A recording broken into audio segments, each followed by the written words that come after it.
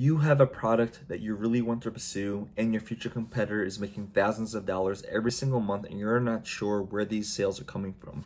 By the end of this video, you will know exactly how to find your competitors' keywords from where they're getting their sales so that you can look further into these niches to see if this is a good product to move further with. In my channel, I share my very own Amazon FBA journey, also Amazon FBA tips, and just anything that I'm learning from life. So if you like to follow my journey, be sure to subscribe and hit the bell to be notified for when I release a new video every week. Hi, I'm Robby. I'm a six-figure Amazon FBA seller that started selling less than a year ago, and I use these quick and easy methods that I'm about to share with you to find my competitors' keywords, and it's helped my products each reach over $30,000 per month in sales. So now it's your turn to learn how to do that. So this is going to be a really quick video. The tool that I use is Helium 10. If you want to try Helium 10, I have a referral link for 50% off your first month. The link is in the description below. So there are two methods that I want to share with you so that you can find your competitors and your potential products, keywords, and search terms so that you can see, one, how competitive your main competitors' main keywords are, and two, if this is worth pursuing. Remember, sometimes a keyword that you think your competitor is making all of their sales from might not be the keyword that you think it is. So you may find a keyword where there's little competition and you think your competitor is making all their sales from. It is possible that they are not making many sales from this low competitive niche / keyword, where in reality, they're making thousands and thousands of dollars from a really, really high competitive niche where there are hundreds of established products there with really high ratings, and they're making thousands and thousands of dollars in sales, where it'll be really, really hard for a brand new product to get into this niche. That's why doing keyword research is really important to product research. High competitive niches are possible to get into. Just know that you're going to have to pay a lot of money in advertising in order to rank your product on the top of the first page. This is why I recommend you start off with a really, really low competitive niche for your first product because it's less risk for yourself and you're just starting out. So what is a competitive keyword? To me, a competitive keyword is anything with a high search volume. So that's like anything over 15,000 searches per month, and where the ratings of all the products on the first page is over 4.8 stars and the reviews is over 300 reviews on all the products. And if their listing and their listing is fully optimized, they have beautiful pictures, you see that their product is fully described in the bullet points, their title is fully optimized, meaning they have all the keywords and it's not really short, it's a really nice long title, and if their products all look different, it's going to be really hard for you to differentiate yourself and stand out. A low competitive keyword is anything, to me, anything under 5,000 searches per month, a rating of 4 stars to 4.5 stars, reviews under 300 on the top 15 to 20 products, and if all the products look the same, it's going to be really easy for you to stand out with your own product. And lastly, a really, really crappy listing, meaning that it's not fully optimized. So like the title is really short, the bullet points are really short, and or the pictures look really crappy and amateur. If you have any questions on how to find your competitors' keywords or anything on Amazon FBA in general, just let me know in the comment section below and I'll get back to you. This first way is really, really easy to do. It takes less than 1 minute. It's pretty accurate because I tested my products on this, and the keywords that pop up from this tool is where I get the majority of my sales from.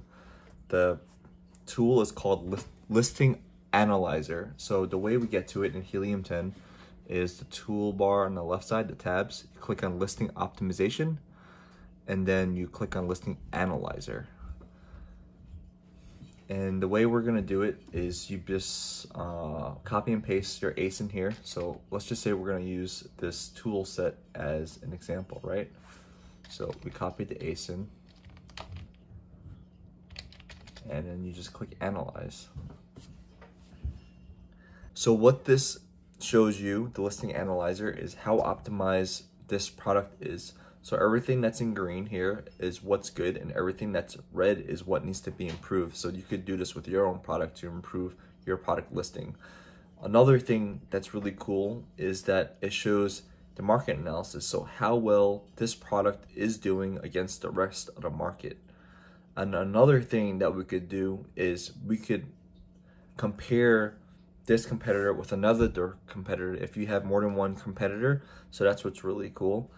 But the main thing that we're after, I'll show you how to do that afterwards, but the main thing that we're after is the keywords, right? So when you go below, it shows all the keywords that this product is getting its majority of its sales from. This is not 100% accurate, but this is pretty damn accurate. Anyways, so let's just say you want to compare a direct competitor. Let's just say that this guy is one of your other direct competitors, right?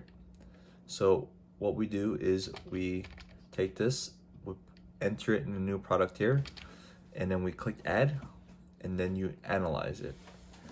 And then what this does is shows both of the products, how they are doing against each other and how they're doing against the rest of the market, which is really good too. So it shows how both products are doing together. See, they're both messed up in here, but my bullet points are in caps too, so that doesn't really matter.